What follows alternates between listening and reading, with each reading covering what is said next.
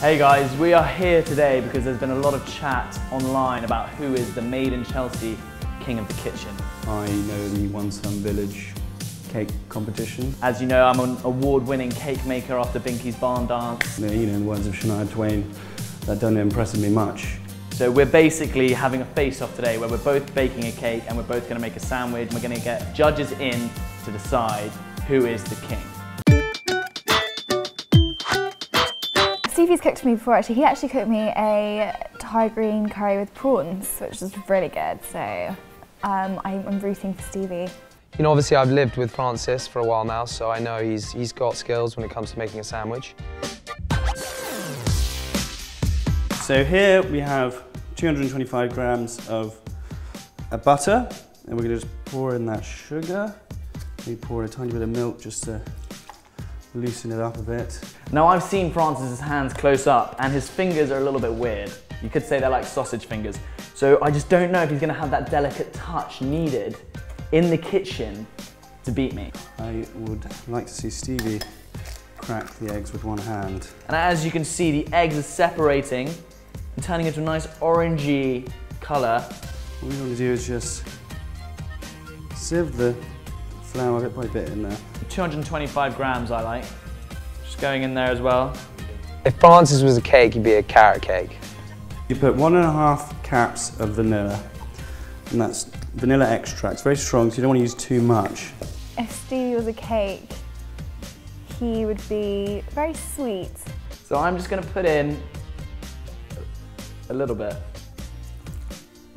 One last thing I sometimes like to do just before I put into the baking tray is a very secret ingredient. It's very personal to me, and it's just a couple of tears, really.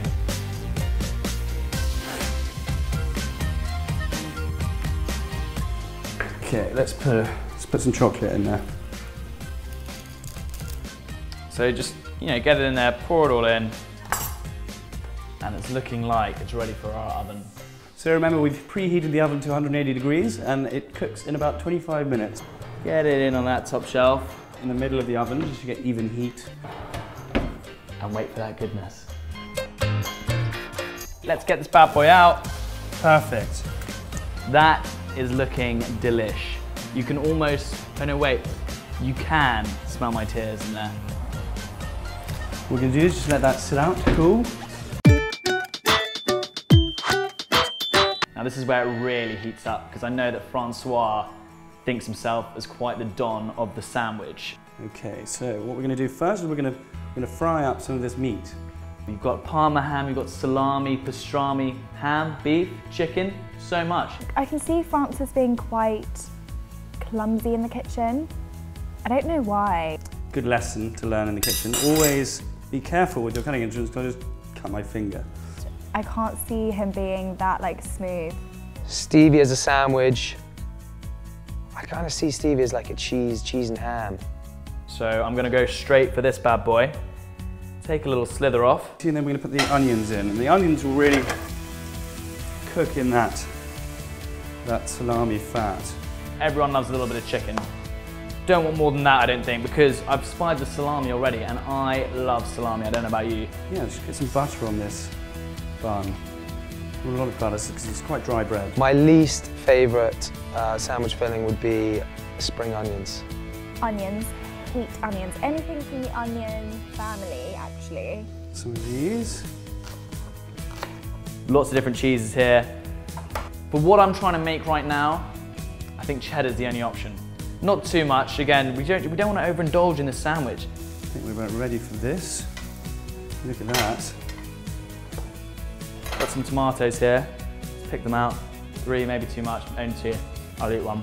And this is my meat option.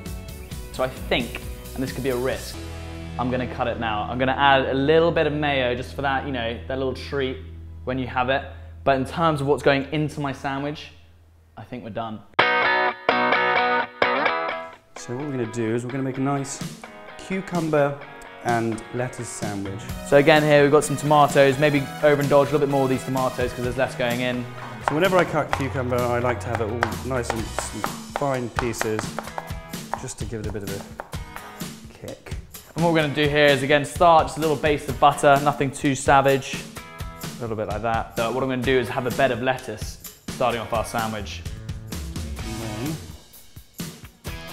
just layer on like that. Obviously, a bit of butter. We're gonna hit some feta up. Get a touch of mayo, just that little touch of goodness to make you feel all warm and fuzzy inside. And then we have our vegetarian option. Obviously a bit more boring than the meat option, but if you're vegetarian, you probably won't mind. Get that bad boy on top. Squeeze it down so nothing's coming out. Plate it. Trust me, when you try this, it's absolutely beautiful. Nice little healthy option. If you've got a vegetarian round, go for it. Mind blown.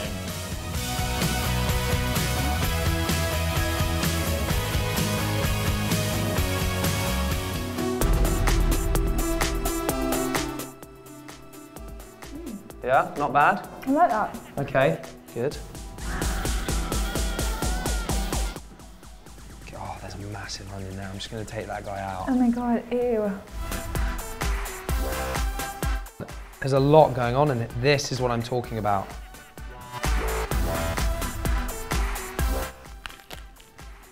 Good?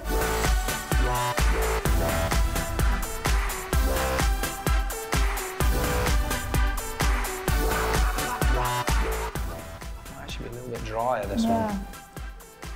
I like that one. You prefer this one? Right, so with the vegetarian sandwiches, this was the winner. I've nearly completely eaten it. But it was kind of like a Greek salad between two slices of bread. The other one lost because it was disgusting. Now onto the meat sandwiches. I've had to go with this one right here. Number of reasons. Firstly, just presentation, but also, you know, there's a lot more ingredients in here. We've kind of got 3 different meats. We've got Parma ham, we've got some salami, a little bit of cheese. There's some mayonnaise in there as well, which always is key to a sandwich. This one here, I quite kind of like the sort of sloppy presentation, but it's just too much salami and there's a lot of onion in there. Then onto the cake.